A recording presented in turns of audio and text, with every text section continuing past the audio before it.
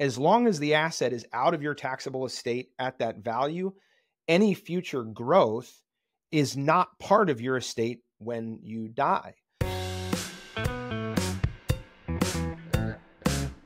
The estate freeze is a concept, again, that predates the Tax Cuts and Jobs Act, but has been made that much more powerful because of it.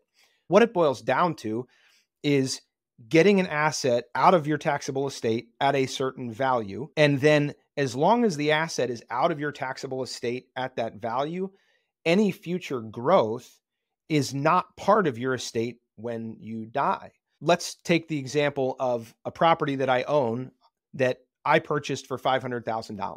So it's sitting here, it's worth $500,000 in my estate today, but I know that it's sitting right next to the new location for the airport, or fill in the blank. And I know that this property is going to appreciate tremendously in value while I'm alive. I can take that property and transfer it to someone, or more likely to a trust for the benefit of one or more people, at that $500,000 value. And if over my lifetime it appreciates to $4 million, that $3.5 million is not part of my estate. Now, in the context of gifting, I only gifted $500,000 when I transferred that property to the trust. I used up probably some annual exclusion, $18,000 a year, depending on the number of beneficiaries of the trust.